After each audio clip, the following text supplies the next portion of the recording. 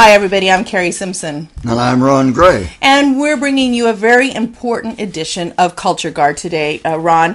One that we think is important because we want to equip parents with knowing what's going on in the schools. And of course, our position increasingly here at Roadkill Radio Universe is that parents, good parents, must evacuate the public education system unless we see dramatic change coming in the form of vouchers so you can choose what school your kids go to. You can pick your teachers. There has to be a dramatic alter. I don't see any sign of that on the horizon, Kari. Well, okay. Well, so in the meantime, this is what you need to know, guard parents. Your kids. Guard your kids. Don't guard-a-sill your kids.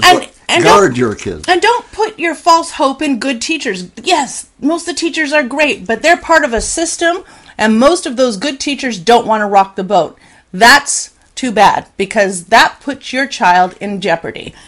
We're going to talk very specifically about this movement for anti-bullying programs, Ron, because so much is coming in under this roof. And it's not anything to do with bullying. If we really wanted to deal with bullying, we'd be sending notices home to parents about how to educate your kids to be kind to each other. We'd be giving teachers the authority and the mandate and the requirement, because teachers up until now have had that mandate, have had that requirement to act when they see unkind acts happening in the class. Treat one another with common decency. All of these supposed problems go away. Well, but there's a problem to that, because there is a growing understanding of a form of bullying that's okay. And that's against civil morality. The slur, homophobia, targets the people that it's now okay to bully. And that is anyone who disagrees, for whatever good reasons, doesn't matter, anyone who disagrees with the current political correctness. And we've seen that. We've seen cases before the Human Rights Commission now where teachers are being bullied because they won't put up a rainbow sign in their classroom. Yeah. All kinds of things are happening. But the impetus for this discussion comes from Premier Clark's recent announcement that she's going to shift all kinds of money into anti-bullying programs. Not that we don't already have them, folks. This is nothing new. This is not a new initiative. This is nothing new. But what is new in this initiative is this little toy called an app that your kids are going to be able to access on their iPhones or their smartphones or their iPads. Now, what concerns us here at Roadkill Radio, and I think across Canada, is that this app is designed so your kids can become narcs now, snitches. They can report all these signs of bullying.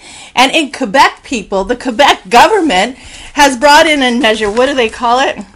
Oh, the policy against homophobia. Right. Yeah. So they have a homosexual activist group launched a registry of homophobic acts with the funding from the Quebec government's Justice Department. Okay? This is something not to ignore, people. This is happening. We're going to see it creep into all these schools. We see it. I mean, it's just under another guise with this app, right? That's only less than $500,000 out of the $7 million that the provincial government, the Quebec Justice Ministry, has earmarked just to target homophobes, which is a slur. Yeah. Well, okay, now think about this. We want kids to report bullying, but there's no clear definition about what bullying is.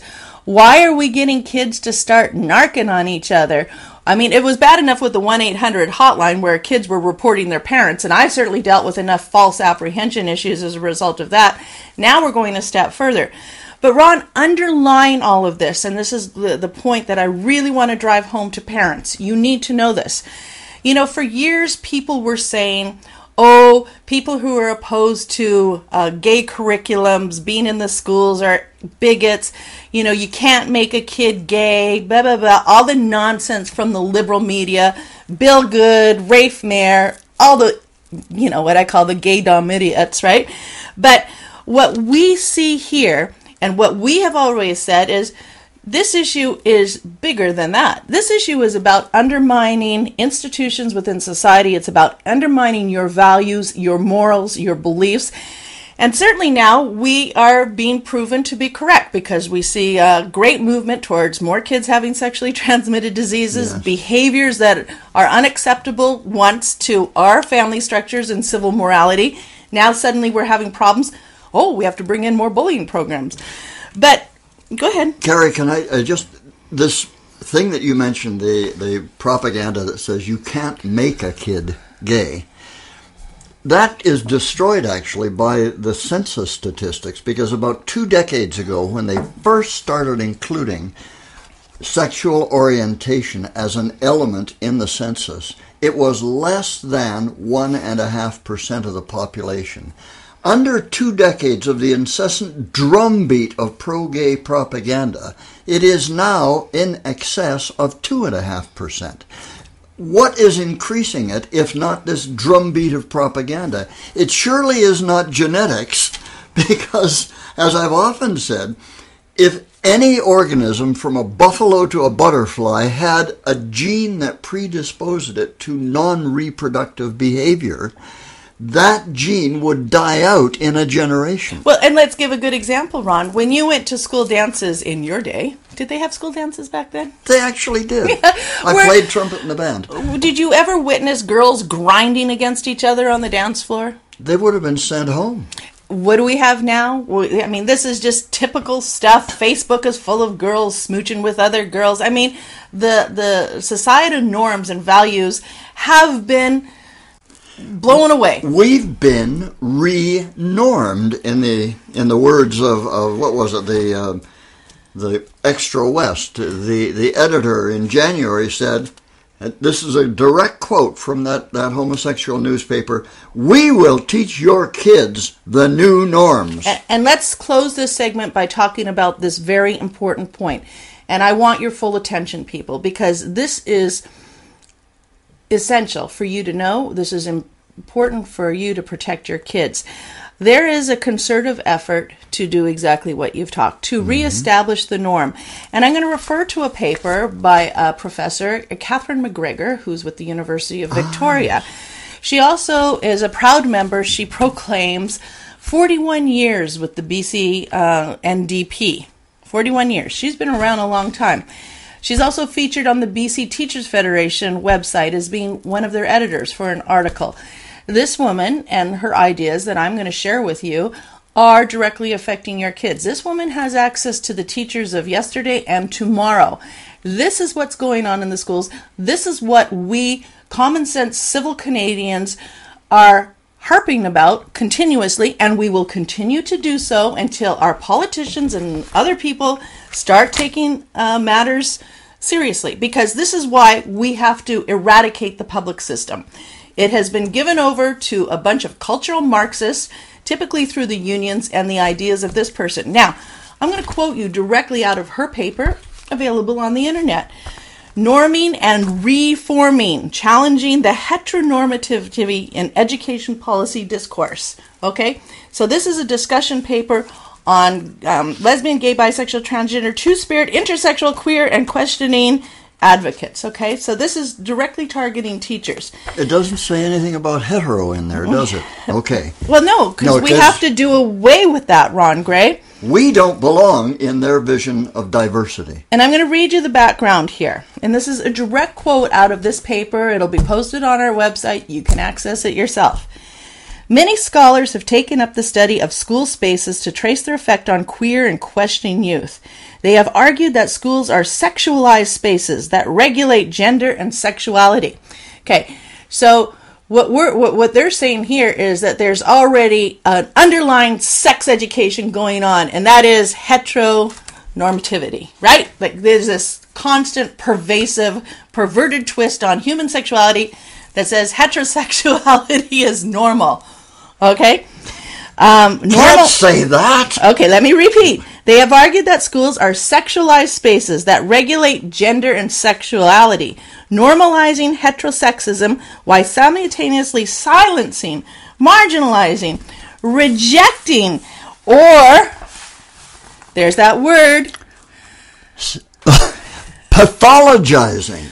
What the heck does pathologizing mean, Ron? Making a pathology out of being normal. Pathologizing gay youth. They go on and they quote some experts here. Heteronormative sexual norms are part of the everyday experience of students in schools. Duh. We would hope. If we want another generation of citizens, yes. Okay, I'm going to repeat it. Heteronormative social norms are part of the everyday experience of students in schools and regulate what and who is acceptable. By heteronormative social norms, I mean those practices and discourses that privilege heterosexuality. Are you gasping yet? But explicitly and implicitly in their daily usage normalize processes which support heterosexuality as the elemental form of human association. I thought it was. Well, that's where you're so wrong, obviously. Oh. And as the very model of McGregor, forgive me. Model of intergender relations as the indivisible basis of all community and as the means of reproduction without which a society wouldn't exist. And again, they quote the experts. Then she goes on to say here, the challenge for educators is to dismantle. Dismantle. Prove it. Does that say dismantle? It says dismantle. They want to dismantle such heteronormative frames that through anti-homophobic or anti-oppressive pedagogies and practices, okay, this is again, they quote the experts here, people, legislative and or policy tools are central practices by which such systemic-wide measures can be implemented and therefore need to be central concerns of anti-oppressive educators and researchers. In other words, what they're saying is by using anti-gay, anti-bullying programs, because it's all about the homosexual community, right? They know that they are going to be dismantling important institutions within society, i.e. relationships, man, woman, have children. And they say, no, that the fact that we value those things has been a human conditioning. It's not because it works or has stood the test of time. No, we're going to dismantle all that and make anything goes the norm. Is that what I'm reading? That's exactly what you're reading. Dismantle heteronormativity. Okay. You need to know this. This isn't about being unkind to somebody who's different. Whether they're fat, whether they wear glasses, whether they're athletic or not. This isn't about using the classroom to create kind, accepting individuals that respect each other.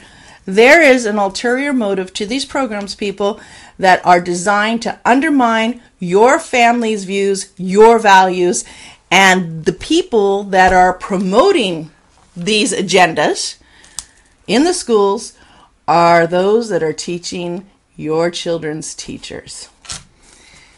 Get informed, people. Be aware. You cannot ignore this. We need to become informed and involved.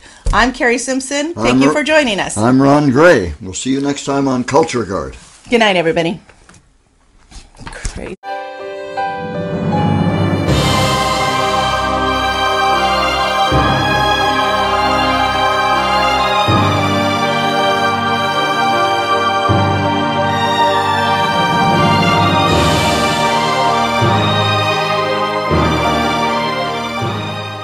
Hi everybody, I'm Kari Simpson. And I'm Ron Gray. And this is Culture Guard, Your Kids, a special edition of Culture Guard. And joining us in studio is the resident cat. This is the official Roadkill Radio mascot, otherwise known around here as Mugsy, who decided to grace you with her company today.